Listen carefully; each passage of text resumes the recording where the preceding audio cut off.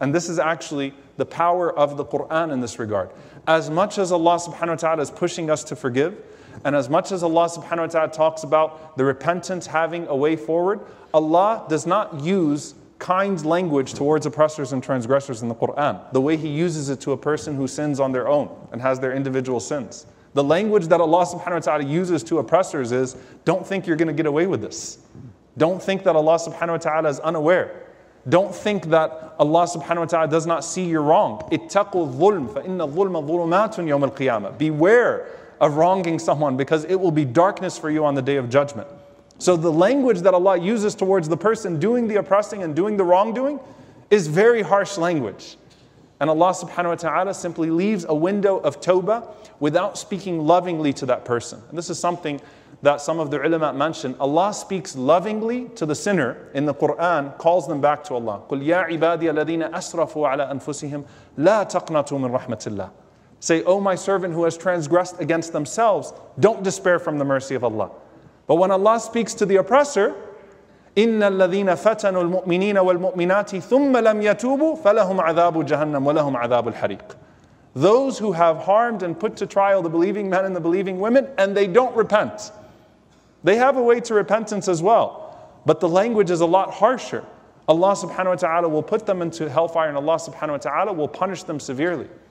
So there has to be an initiation, and if you are on the other side of that, do not let your arrogance and do not let your sense of immunity stop you from going and seeking forgiveness from someone that you've harmed. And do not depend on the other person's tazkiyah to get you out of hell.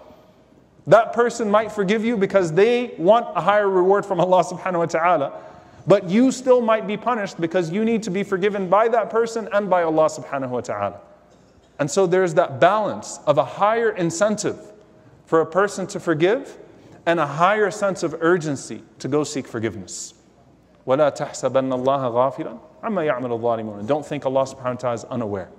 But dear brothers and sisters, it was complicated for the companions. None of these situations, none of these ayat that came down, none of these ahadith that came down ignored people's complexities. They just called us to the highest version of ourselves. And the believers always strive to be in the best position. And I end with this thought, subhanAllah.